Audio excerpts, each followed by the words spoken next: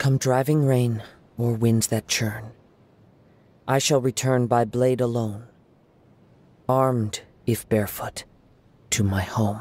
Wherever in this world I roam, I carry memories of my home.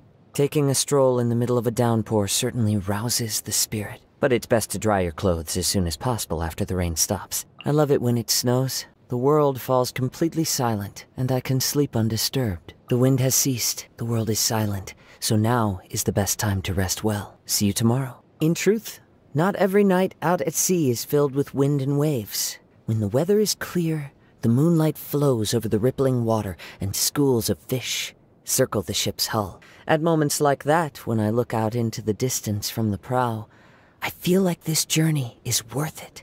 The only thing that takes away from that feeling is the sailors singing. They're so loud. Don't they need to sleep? Ah, you'd like to learn the art of the sword. Let me see. All right.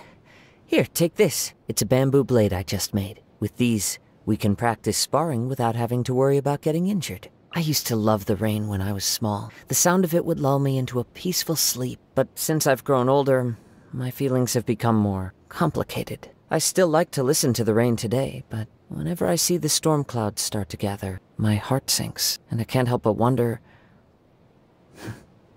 will some nice person let me stay the night today? Listening to the rain in drenched clothes is hardly peaceful. Nothing can be when you're constantly interrupting yourself by sneezing. Don't worry. Even if the day comes for us to go our separate ways, I am certain that we will meet again in some corner of the world. I heard it was your birthday. Anyway, happy birthday. Let's go and get you some cake, shall we? Fascinating. A must-watch for everybody. Wait. What did you just say? Interdimensional alien scum? I was a refugee who came from Dimension X, sir. Am I scum to you? Really? Then why don't you say it to my face with that camera, you fucking red brick? Cause I'm different, I can make a difference, people. To give them hope. To give them dreams. Okay, look. I got no time for this. I gotta wrap up an interview with that damn terrorist before 3 p.m. You know? The trial? Hello? Talking with Red outside. It was scheduled in this morning's brief.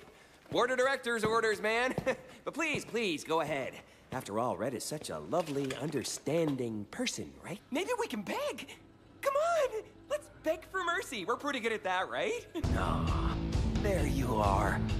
That's a very naughty hand. I can't look away anymore.